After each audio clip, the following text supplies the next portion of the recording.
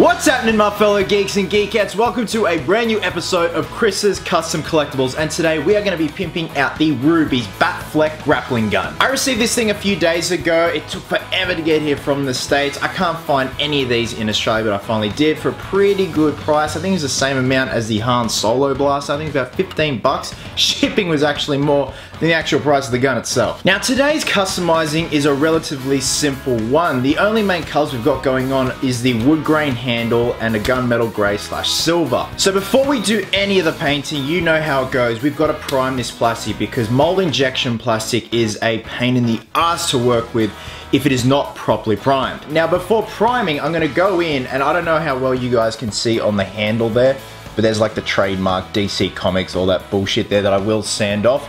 I'm going to go in with a Dremel bit and bore open that hole, and just a drill bit and bore open that hole there. No mucking around, no fussing about, so with that being said, let's get to it.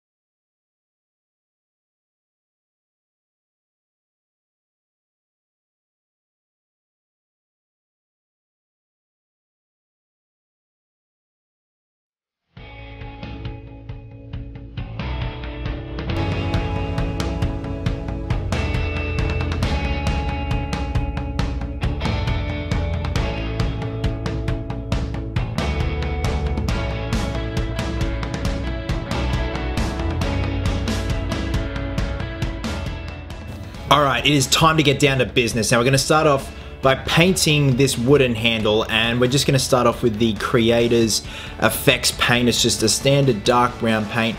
Now I hated this part because the first coat that you put over any metallic spray is always streaky, it's uneven, it's messy, but it has to be done. And there is the first coat right there. How messy is that? But here is the second coat. That is a lot more fuller, a lot more true to the color itself.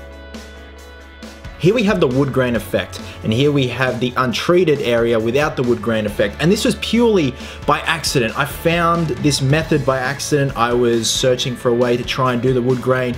As you can see, that skin color there, I tried to do a kind of skin color wood grain, that didn't work.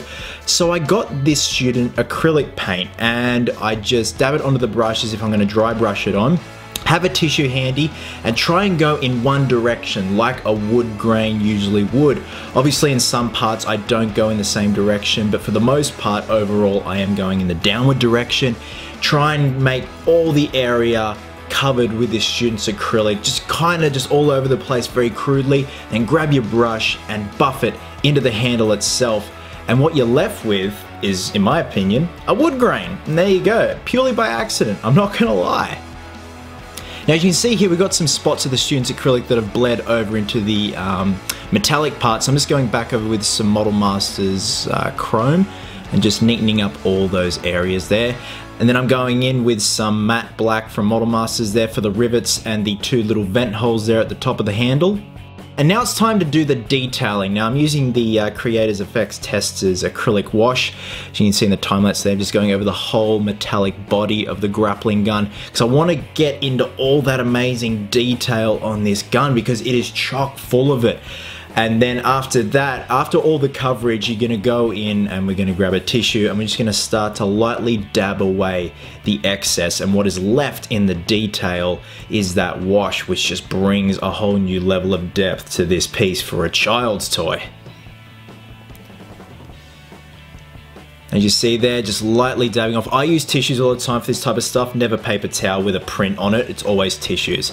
And there's the end result right there. Looking a bit matte, but that's okay. We're gonna gloss it up at the end of this video. And I'm just going in over certain areas of the grappling gun and just making them more of a solid chrome finish, because that seems to be how the screen use prop is.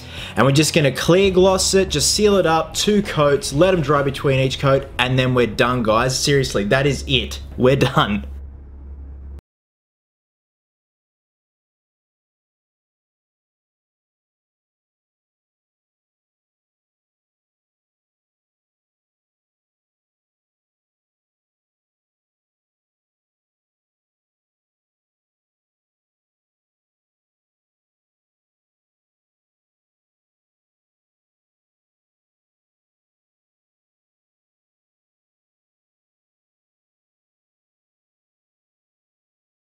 So thanks very much for watching, guys. Overall, I am very happy with the end result of this thing right here. It's going to be a perfect addition to the final Batfleck Batsuit cosplay that I'm working on. And speaking of which, I do have some updates coming. I have acquired some new pieces that I want to show off to you guys, but I want to do it in like a bulk video just to showcase everything that I've got so far. I'm trying to collect as many pieces as possible for the suit, whether it be multiple gauntlets, cowls. So I've got a bit of everything. I hope you guys are well. Hope you guys are happy. Be merry, be silly. And until next time, geeks, please always remember, cosplayers do it best.